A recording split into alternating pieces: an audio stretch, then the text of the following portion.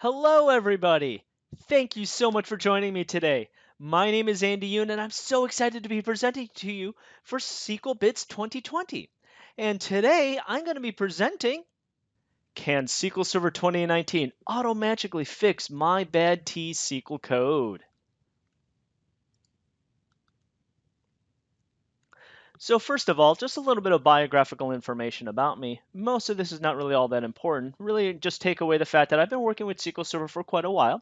And also note my contact information. I'm very active on Twitter, and I love helping people out, answering questions, whether it be online or via email or whatever the case may be. There's so many people in this great community that have given back to me over the years, and I love giving back as well. So please never hesitate to reach out. I love to talk shop. Also, please note my GitHub address down at the bottom. This is where you'll find repositories of all of my different presentations and all the subsequent files and demo code, including everything for today. So let's get started. So please think about your T-SQL applications right now. Anyone here happen to have an application that meet any of this criteria? Or, I'd like to think that we all have at least one application that fits at least some of these different criteria, and or we've been stuck with one of these in the past. And frankly, does the performance of any of these applications make you sad? I don't know about you, but I've been stuck with quite a few legacy applications over the years, and they've caused me numerous different headaches because we're trapped by the code, we really can't make changes to them, or whatever the case may be. So wouldn't it be nice if Microsoft gave us an easy button to automatically magically fix that T-SQL code and improve performance without having to change the underlying code in of itself? Because we all know that refactoring applications, changing T-SQL code brings a lot of risk and it's a lot of work to do. So again, wouldn't it be really cool if Microsoft could do something in the engine? Well, unfortunately, a true easy button to magically fix all bad T-SQL code really isn't possible for a number of different reasons. Things like workload and how data changes over time. However, Microsoft has made huge strides to make things better for us over the years. So that brings us to the next question. What version of SQL Server is that legacy application of yours running on? Because they're legacy apps, many of us are running on, 2012 or even earlier. Maybe some of us are still stuck on 2008 or even 2005. Well, even if you think you're permanently tied to that old version of SQL Server, I would encourage you to try and test it out on a newer version of SQL Server, preferably SQL Server 2019, and just see what happens. Because for all you know, it may still magically improve things, and I'll talk about why that's the case. Because the thing is, Microsoft has made incremental improvements over the years. And let's take a quick little bit of history of query processing. In SQL Server 2014, Microsoft gave us the brand new cardinality estimator. Prior to 2014, that had not changed since SQL Server 7.0. And the cardinality estimator plays a huge role to help better predict the total number of records that are returned by a query.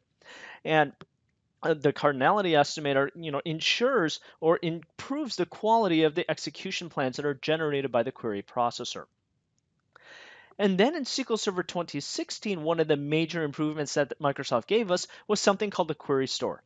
And the Query Store persists history of our query executions and their subsequent performance. So now we have data, and with that data, we can analyze the past and make predictive, proactive decisions about how to potentially change things.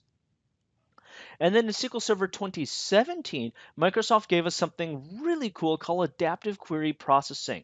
And it changed a key fundamental rule about the behavior of our execution plans. So to better understand that, let's take a quick look at the overview of the query lifecycle to understand this behavior. So you start with the T-SQL query, and we pass it into the query optimizer. And it's the job of the query optimizer to come up with an execution plan. And that execution plan is what's going to tell the storage engine what to do. I want to do an index seek. I want to do some nested loop joins here, so on and so forth.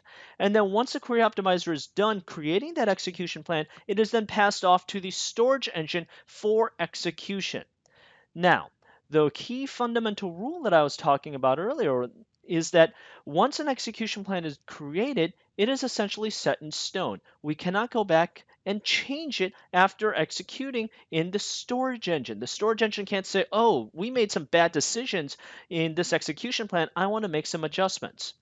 Until adaptive query processing came along, which now allows us to either make decisions on the fly through things like adaptive joins or make changes at least for subsequent executions through things like memory grant feedback. So these are some really cool features that were introduced in 2017. However, there's a bit of a problem with this, or I should say a limitation. The thing is, those two key capabilities of adaptive query processing were tied to batch mode. And batch mode was only available for column store constructs. And the thing is, most of our legacy applications existed before column store was even a thing. So because of that, there's not a lot of not a lot of our legacy applications that can really leverage the new adaptive query processing that was introduced in SQL Server 2017. So sad face, unfortunately. Thankfully, in SQL Server 2019, Microsoft took adaptive query processing to the next level. Now we have intelligent query processing. And with intelligent query processing, it is now available to the masses, if you will. The capability or functionality that I want to focus on today is something called table variable deferred compilation. And if you know me, I'm not a big fan of table variables. So I'm happy to see that Microsoft has made some changes to that particular behavior. Some of the other capabilities inside intelligent query processing include inlining of scalar user-defined functions and now batch mode for row store. And because we now have batch mode for row store, adaptive joins are now available to our legacy code base. And then memory grant feedback was also introduced for row store constructs. So I'm not going to talk about those others, but those are things you may want to look into because those are other cool things that can help auto-magically fix your T-SQL code without changing a line of code. But again, for today's purposes, let's just talk about table variable deferred compilation. So here we go. So, as I said before, I've never actually really liked table variables very much. They have a lot of different drawbacks. But first, let's understand, where they came from. First of all, we have variables and we have tables. A variable, fundamentally, is just a construct that is not persisted that stores one single value. Whereas a table is a construct that is persisted. And it's one that can store many different values. Pretty simple and straightforward, right? So what happens when you mash them together? We get something called a table variable. It is a new construct that is not persisted like a variable, but like a table, it can store many different values. This sounds like it'd be very cool and can be very, very useful. And that's what a lot of people thought when Microsoft first brought table variables into play and introduced them into SQL Server. But the thing is, though, there's a big drawback when it comes to the query optimizer. One of the jobs of the query optimizer is to come up with a good execution plan for us. And in order to do that, it must figure out how many values are inside each of the different constructs that we are querying and working with, whether they be variables, tables, or table variables. So in the context of a variable, the query optimizer only thinks that there's ever one value inside of a variable because there can only ever be one value inside of a variable. When it comes to a traditional table, we have underlying statistics, and the query optimizer will leverage those statistics to come up with estimates as far as how many values it believes are inside that particular table, and how many of the subset of those values actually meet the criteria of our query if we have predicates or whatever. However, in the case of a table variable, SQL Server and the query optimizer still thinks there's only one value inside.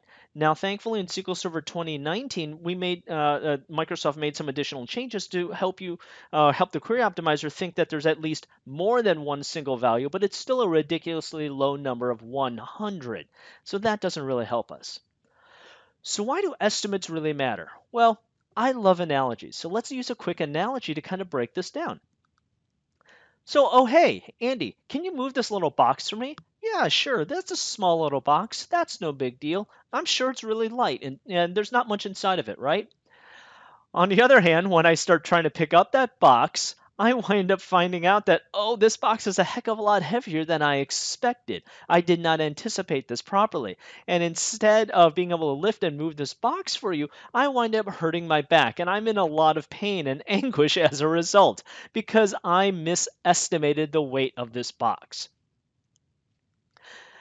So, much in the same way that SQL Server does that, SQL Server 2019 now gives us table variable deferred compilation, which now helps us better anticipate how many values are inside that table variable. So what SQL Server now does is that it waits until the very first execution of the corresponding statement that leverages that table variable to then peek inside that table variable and give us the actual cardinality. How many values are actually inside this table variable?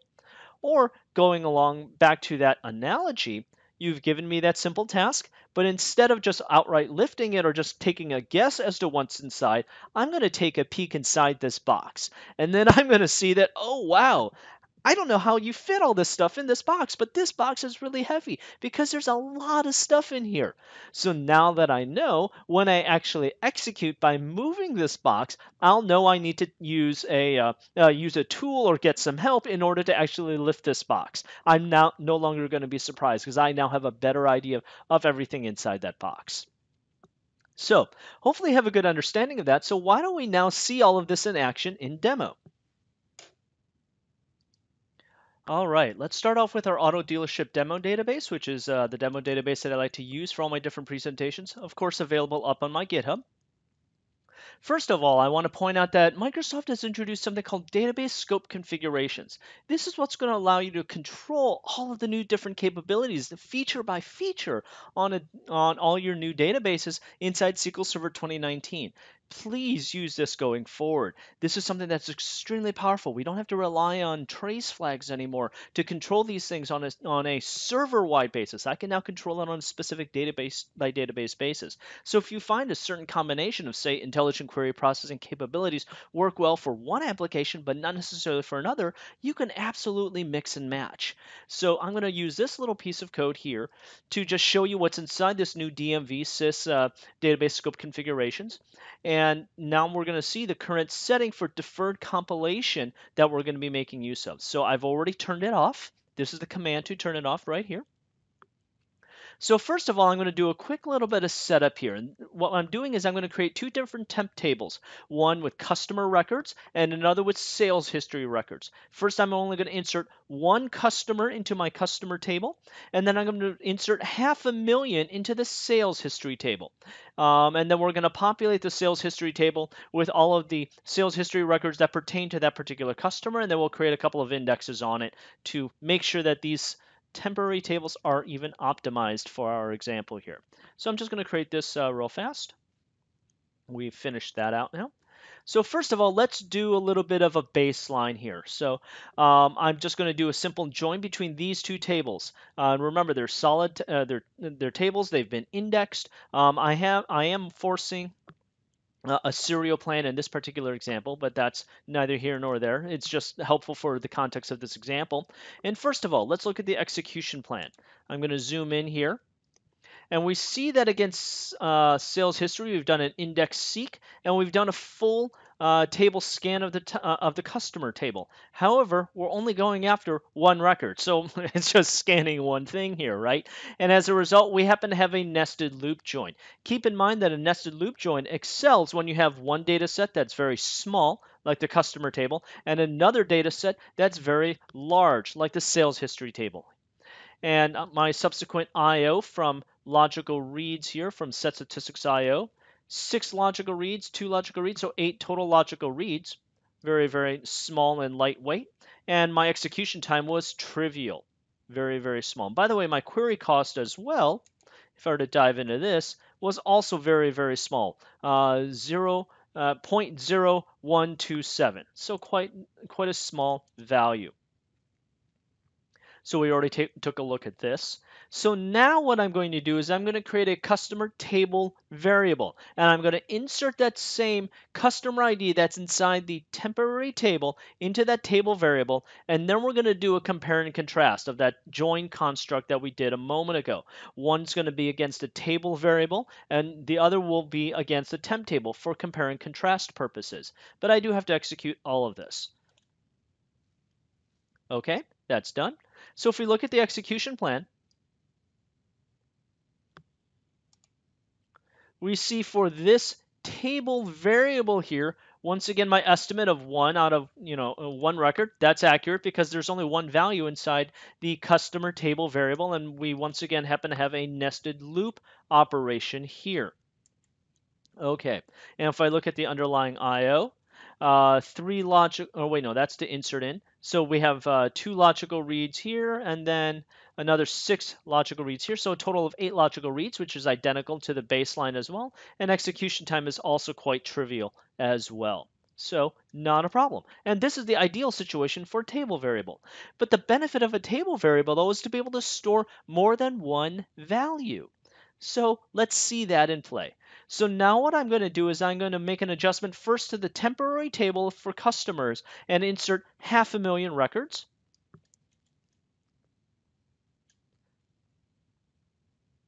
And then once I've done that, let's rerun our comparison test. This is the same construct as before. So I'm going to, insert all of those same customer IDs into the table variable. So now we have 500,000 against 500,000. And this is taking a little bit longer now. So we see that the overall elapsed time is 1,926 milliseconds for the table variable example.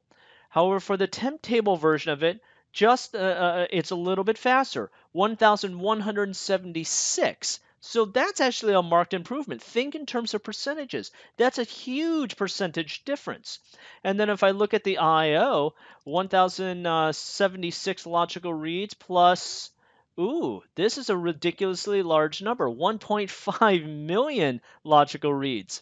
If I come down to the temp table variation of it, zeros over here, about 1,800, about 1,900 logical reads all said and done. So a fraction of the I/O. Let's take a look at the execution plan to understand why. In the case of the table variable, 500,000 of 1, my estimate inside the customer table variable was just 1 record. And as a result, we still decided to go with a nested loop join, which was completely awful in this scenario of 500,000 against a very large number of sales history records. So that's one reason why my estimates got completely blown out of the water, and as a result, we wound up having a whole bunch of headaches. In contrast, let's look at the temp table, which in this case used a hash match join here because we happen to have 2 large data sets. And this is an example where this executed a heck of a lot faster and more efficiently because we were able to take a look inside. Now, let's turn on deferred compilation and let's rerun our comparison here.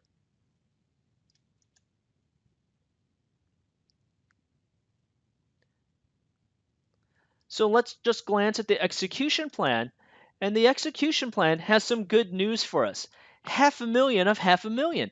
This is fantastic. Yay, we're happy to see this now because we've now looked inside the table variable. We determined, oh, there's a 500,000 records in here, and we wound up choosing a merge join because remember, I indexed all of these values ahead of time. So because of that, SQL Server chooses a merge join, and this is a good thing. We vastly improved the performance of this piece of code, and let's look at the execution times to further prove that. So in this case, about 2,100 milliseconds. So yes, it is a little bit higher. But on the other hand, 1,700 milliseconds for the temp table. So the percentage differential is actually much more narrow now. It's not as wide of a percentage difference. Yeah, in this particular context, there is going to be some variation here. But think of the percentage differences. That's really the key takeaway that I want you to all to focus in on. And then if we look at the underlying I/O, Well, we still did a heck of a lot of I/O here, but it's not 1.5 million. It's about 1.1 million. Now, granted, there is a higher volume of data, but this is still a little bit better without, again, changing a line of code. So you might think that this is really cool, but one of the key differences with table variables and temp tables is this. We don't have column stats on the table variables. So all we know is the number of values inside it, but we don't know the data distribution. So we can't necessarily narrow things down. We can't do range scans or anything like that. We must still consume all 500,000 records or whatever inside of that. So on the other half, what I also want to do very quickly is show you one of the drawbacks. And this was inspired by an article by Brent Ozar. Thank you very much. And this is one of the pitfalls. So I happen to have a stored procedure here called customer table variable. Count is equal to 3. And then we're just going to do the same kind of construct earlier where I'm just going to be grabbing 3 different customer values and then doing the table variable join. And then I'm also going to add in a covering index as well. So let's execute that real fast. I'm going to turn off deferred compilation, and I'm going to prove that it's off by using that diagnostic query.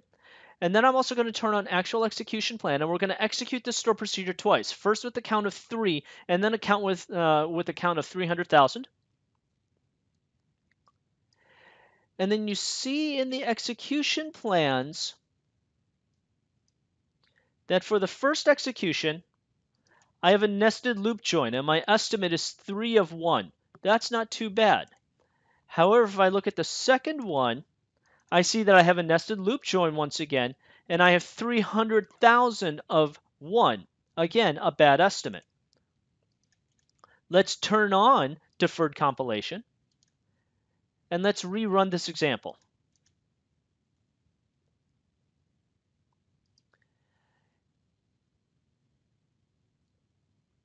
And interestingly enough, if I look inside here, we have that nested loop join again. We have 5, is our estimate for the table variable. That's good. We peeked inside. However, it's the subsequent execution that gets us into trouble. We have a nested loop join again because our previous estimate of 5 has stuck because of parameter sniffing. And that's the one major drawback. We only do the deferred compilation for the very first execution. So if your table variable is such that the volume of data varies widely, then you're going to be in big trouble. All right, so with that, I'd like to leave you with some parting thoughts. Definitely you need to be cautious because parameter sniffing and caching issues can still burn you. But I want to encourage you to not be afraid. Test, test, and test, of course. Don't dive blindly into this. But remember that SQL Server is all about trade-offs. You're going to get some benefit, but there's going to be a small price to pay. So, always make sure that you're testing things. But hey, if I can still improve my T-SQL performance for my legacy applications by even 10 or 15% without changing a line of code, just by upgrading to a new version of SQL Server, that can be a huge, huge, huge benefit in the grand scheme of things. And remember, make use of database scope configurations to turn on and off all of the different new features and capabilities within intelligent query processing to make sure that you have the right combination that works for your application that does not cause you any unforeseen regressions. All right. So with that, thank you so much. If you happen to have any questions, I'd love to hear them. Otherwise, here's my GitHub, here's my contact information, and once again, thank you so much for joining me. I hope you've had a great SQL Bits, and hopefully we'll talk again soon. Bye-bye.